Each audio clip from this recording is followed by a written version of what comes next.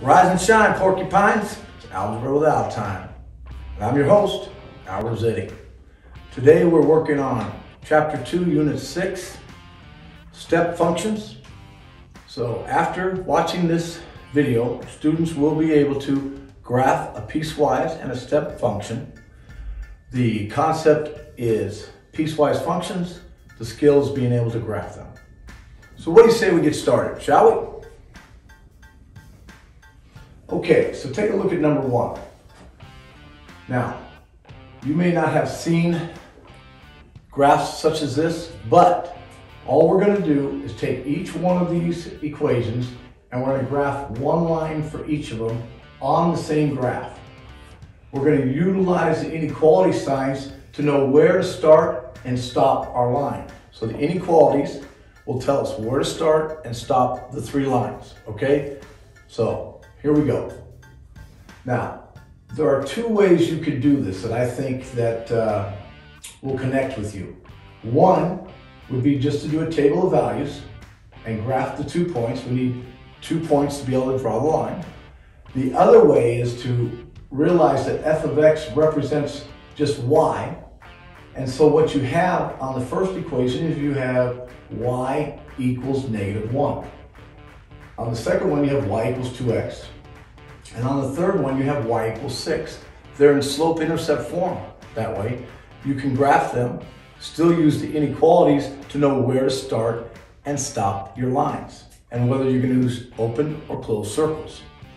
Okay, so if we use a table of values for the first one, what we're saying is y equals -1. No matter what I pick for x, y is going to be -1. So we're going to start with 0 because that's what they give us. They want us to go less than, so the next digit less than 0 is -1, but it doesn't matter. Whatever we put in, y is going to be -1. Okay, so we plot those 2 points. Look at the inequality. It wants you to go less than or equal to 0. So at 0, we will put a closed circle and we will draw a line to the left. Now the equation in slope-intercept form is y equals -1. Now we know that that is a straight line through the y at -1, and we will still use the inequality to draw a closed circle and end it at 0 because that's what the inequality wants us to do. It wants us to graph everything less than or equal to 0, and that would be to the left to -infinity. All right, so let's take the next equation, 2x. First, let's do a table of values. So whatever x is, we have to multiply it by 2 to get our second point. Remember, we need 2 points. We're going to start with 0 because that's the point they give us, and then we're going to end with 3 because that's the ending point they give us, right? They want us to graph in between 3 and 0. So we substitute in 3, 2 times 3 is 6. So there's our 2 coordinates that we're going to plot those points first. We draw our line. Using the inequality, we're going to have an open circle at 0 and a closed circle at 3. Now, let's look at it as if it was an equation in slope-intercept form. We have a slope of 2. The y-intercept is 0, so at 0 we would go up 1, or up 2 over 1, up 2 over 1. You can see it's the exact same line. Still using the inequalities to graph whether it's open or closed circles. All right, the last one for number 1, y equals 6. That's the equation, right? For anything greater than 3. So let's do a table of values. Basically, it doesn't matter what we pick for x, y is 6. That's what this means. So what's the next number greater than 3? That's 4. 4 is 3, 6, 4, 6. There's your 2 points. Now look at it as if it's an equation in slope-intercept form. Y equals 6. We know that's a straight line right through 6 on the y, but we would end it at 3 because that's the inequality. And it would be an open circle. Okay, so everything greater than 3, open circle to the right. So either way you want to do this, whatever fits best with you. I like doing the slope-intercept because you have to use the inequalities the same way. It doesn't matter which method you use to get the line. You still have to use the inequalities to know where to start and stop. This way you don't have to do any calculations. All right, so let's take a look one more time. I'm taking my time on this first one. So you can see on the first graph, it was x less than or equal to 0. And if we were graphing on a number line, that's what it would look like. And that's exactly what it looks like on a graph. All right, the next one. So we want x greater than 0 and less than or equal to 3. And if I were to draw that on a number line, it would be a closed circle above 3, always 0, and it would be an open circle. So it's the exact same line, we're just doing it on the graph. And the last one, y equals 6. X greater than 3. What would we have? We would have a line drawn on the number line, right? It would be open circle at 3, and it would extend to positive infinity, and that's what we have on the graph. All right, now they want us to identify the domain and range of this function. Remember that the domain is all x values, all possible x values, and the range is all possible y values. So look at this graph. Given the 3 lines, every one of those x coordinates would be intersected by the x-axis. So no matter how I extend it, if I were to draw a dashed line up at any point on that x-axis, I'm going to intersect in the top line y equals 6.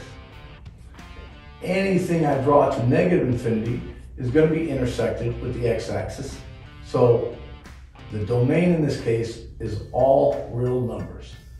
You can either write all real numbers, or you can put in brackets the fancy R, which is just an R with another line right through it. That represents all real numbers. Now the range, look where the range is. That's on the y-axis, right? It starts at -1 and it goes up to 8. So the range would be y equals y greater than -1 and less than 8. Okay, number 2, here we go again. So look at the first equation. They're saying that y equals -x. So if you make a table of values, whatever we pick for x, and we're going to start with -1, so it would be -1, and if we substitute it in for -x, we'd have -1, which would make it +1. We put in -2, right? It'd be -2, and that would make it +2. So there's our points that we're going to use to graph. Once we do the points, you can see the line. Look at the inequality. It's an open circle because there's no equal sign, right? And it's going to go to the left. Let's look at number 2, or the second equation in that. We have y equals 0. Okay, so no matter what we pick for x, y is 0. So -1, 0, right? 1, 0. So y equals 0, you know, is a straight line right through the x-axis. We would start it at -1 and end it at +1. At -1, it would be a closed circle. At +1, it would be a closed circle based on the inequality. All right, the third equation in that is y equals x, right? So no matter what we pick for x, y is going to be the same thing, right? 1, 1, 2, 2, doesn't matter. So when we graph that, you can see that it's going to be an open circle at 1. It's going to go to the right, it's greater than. And there is your graph for those 3 lines. Now let's talk about domain and range. Once again, you can see that the x-axis, no matter how far you draw it out, negative to positive infinity, if you drew up to the lines, you will intersect them at some point. So once again, the domain in this case is going to be all real numbers. Now the range, that's going to start at 0, right? Y is going to be equal to 0 to positive infinity. All right, these are called step functions, and you can see why. I put the parent function right in the middle. You can see that it creates steps. Now, the best way to handle these step functions, and it's the way the book really wants you to do it anyway, is to understand what these values do to the parent function. So if we have y equals x, there's your parent function, right? It goes from 0 to 1. 1 to 2, 2 to 3. What does that plus 1 do to the parent function? Well, the plus 1, what it does is it raises it up 1 unit. So all we're going to do is take that exact same graph and we're going to move everything up 1. So we're going to start out from 1 to 2, 2 to 3, right? We're going to go from -1 to 0. So all we're going to do is take those lines, move them up 1 unit, and then draw the exact same lines. You can see the pattern. So what does the plus 1 do? It moves it up 1. So that is the way you would graph f of x equals x plus 1. And those brackets represent the fact that it is a step function. So plus 1, we raise it up 1. Now look at look at number 6. So if plus 1 means to raise the whole thing up 1, what's the -3 mean? What is the -3 going to do to it? Well, it's going to take the parent function, which we have right there, and we're going to move each one of those lines down 3 units. So the first one, so 0 to 1, we would move that down to -3. So it'd be -3 to 1. Then we would move the 1 to 2 down to -2 and 1. Just move everything down 3 units. Okay? So the best way to handle these functions is to understand what the parent function is doing, is to know the parent function, and then just know what those values do to the parent function. Okay? So the domain for number 5, the domain, once again, there is not going to be any x value that you can come across that will not work for this function. So the domain is going to be all real numbers. The range is also going to be all real numbers, because every one of those y values, because this is a continuous graph, no matter where you draw your line on the y-axis, you're going to intersect this function. So both domain and range will be all real numbers. And you can, once again, you can either write all real numbers like I did on this one, or you can write that fancy R. Either way. All right, so let's continue on. So number 6 is f of x equals x minus 3 in those brackets. And those brackets, you've probably never seen them before. They're specific to these step functions. Once again, the -3, what's it do to the parent function? It moves it down 3 units, each one of those. So what do we want to do? We want to memorize that parent function right there, which is not hard, right? 0 to 1, 1 to 2, 2 to 3. Now, the reason why the step functions look like that is because no matter what y is, if it falls in between 1 and 2, we round down. So if x is 1 and y is 1.5, in a step function, it's still 1. It only moves up to 2 when it is actually 2. So if x is 2 and y is 2.5, it's still 2. So it stays 2, 2 until you actually get to the number 3. Then it becomes 2, 3. So any halves or quarters, any decimals, it just stays, it rounds down. So 1 3/4 on a step function would still be 1, 1. That's why it looks the way it does.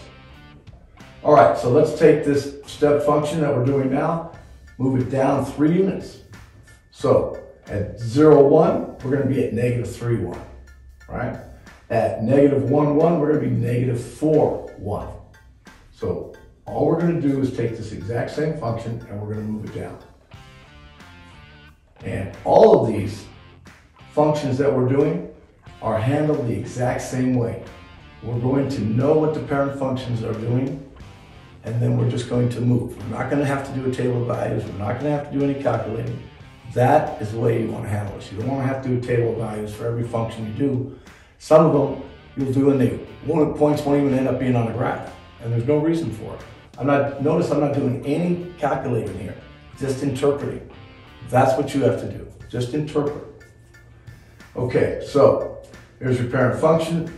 There's me moving them down 3 units, and that's it. And you have graphed the step function, f of x equals x minus 3. So remember, The parent functions are easy to memorize. They're very easy, and this is the way you want to do it. Adjust the parent function based on the values. Okay, so here's another good example. Number 7. This is an absolute value graph. The absolute value graph is a perfect V that starts at 0 and it goes to 1, 1, 1, negative 1, 2, 2, 2, negative 2. So there's your parent functions. I did a table of values so you can see that, but only so you can see why the Y values are what they are. So knowing the parent function, forget the values, knowing the parent function, what does that 2 do to the graph without doing any calculating? What it does is it moves the graph. It makes it like skinnier, right? It stretches it. And all you have to do to figure out what that graph will look like is take the 2, multiply the Y coordinate in the parent function by 2. So it would be, instead of negative 2, 2, it would be negative. Okay, so when you see the 2 in front of the brackets, or in a different function, it'd be in front of the parentheses, you're going to multiply the Y values of the parent function, and those will be the points that you would graph. So, like I said, instead of negative 2, 2, we're going to multiply the Y value by 2, so it would be negative 2, 4. Instead of negative 1, 1, it would be negative 1, 2. All we're doing is multiplying the Y coordinate by 2. Anytime it's in front of the brackets or in front of the parentheses like that, it's all we need to do instead of creating another table of values. Okay, so it's going to end up stretching it, make it, it's going to make it, they call it a stretch, but it's just going to, a vertical stretch, but it's going to make it look smaller. The middle is going to be compressed. So that's the way we want to handle that. So all you're going to do is you're going to see, instead of negative 2, 2, right, it's going to be negative 2, 4. It's going to be negative 1, 2. You can see the parent function on the right there, and it's just a vertical stretch. Just makes it skinnier. But what I'm trying to get across here is know the parent function, and then know what the values do to the parent function based on where they're placed. So in front of the brackets, you multiply the Y coordinate by that number, and then you plot the points. It's still going to start at 0. It's still going to be, looks like a V, right? It's just going to be stretched vertically. And when it comes to absolute value, look at the values. Look at the pattern. 4, 2, 0, 2. Once it repeats, they all repeat. So you wouldn't even have to do those last couple of ones. You know that it has to be 2 and 4 because that's the pattern. They're symmetrical. If you split them right down the middle, they'll be exact. So there's your graph. And we did one little bit of calculating. All we did is multiply 2 times the Y coordinate without having to make a whole new table of values. No reason for that. Okay, so let's look at the domain and range for this. Now the domain is going to be all the X values, right? And those arrows, those lines, even though they go up at a pretty sharp angle, anywhere I stretch the X-axis, no matter how far I take it out, I'm going to be able to intersect those lines. So the domain for number 7 is going to be all real numbers. Let's look at the range. So the range for number 7, it's going to start at 0, right? And it's go to positive and negative infinity. So the range will be all values greater than equals to 0, right? It's because it starts at 0. All right, let's look at number 8. So once again, we have an absolute value function. Now, the plus 1 outside the brackets, what is that going to do to it? Okay, that's what we have to focus on. We already know what the parent function of an absolute value looks like, right? It starts at 0, it's 1, 1, negative 1, 1, 2, 2, negative 2, 2. What happens to the function when we put plus 1?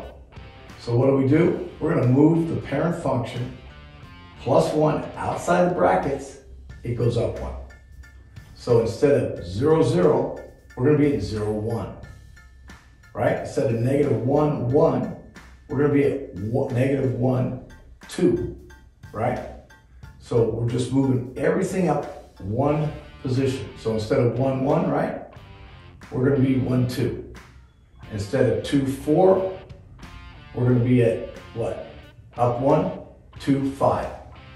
So there's the parent function. I'm sketching it up there for you so you can see. Now just take that and move everything up 1 spot.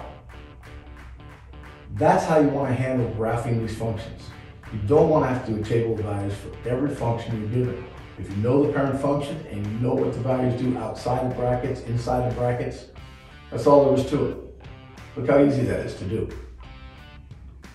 If you know the parent function, move it up 1, and there it is.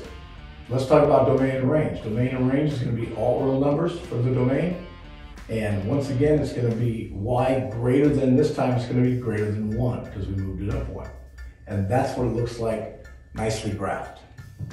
All right, so what am I trying to get across? I'm trying to get across to you, if you know the parent functions, it's easy. All you have to do is make some adjustments based on where the values are. You don't need to do a table of values every time. Okay? That's all we have for you today, kids. So thanks for showing up, and remember, math, math, math. Get up and do some math.